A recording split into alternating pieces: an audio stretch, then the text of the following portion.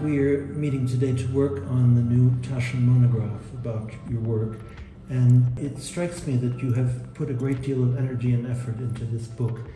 May I ask you a little bit about your own sentiment about the work on this volume, and perhaps what it means to you in some sense?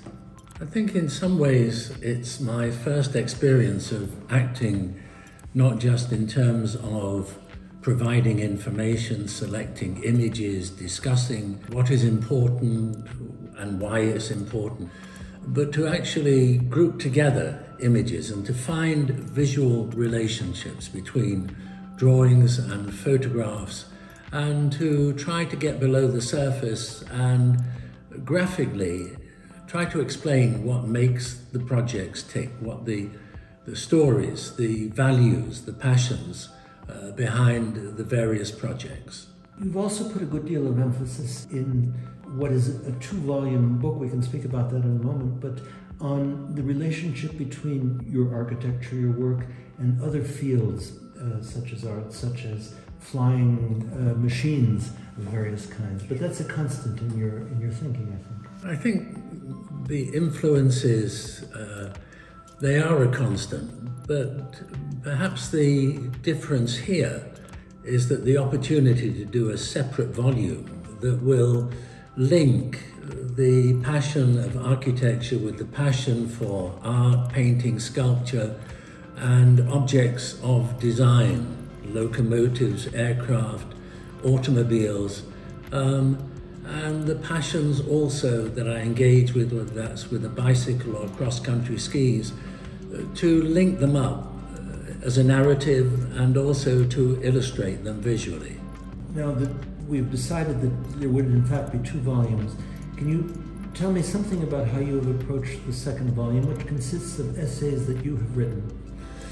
The second volume really retraces roots and influences and moves through also into Alpine, very much about the Engadine tradition, an extraordinary tradition of architecture, linking that to the work of artists, and inevitably how that touches me as an individual and either consciously or subconsciously what I do as a designer. What I have noticed working with you is that you have taken to heart not only the contents in terms of the choice of images, but also the graphic design, the layout. Well, I found myself cropping images, finding relationships visually between perhaps a photographic elevation and then a sectional perspective, and juxtaposing the two in ways that I haven't really seen before. So really using design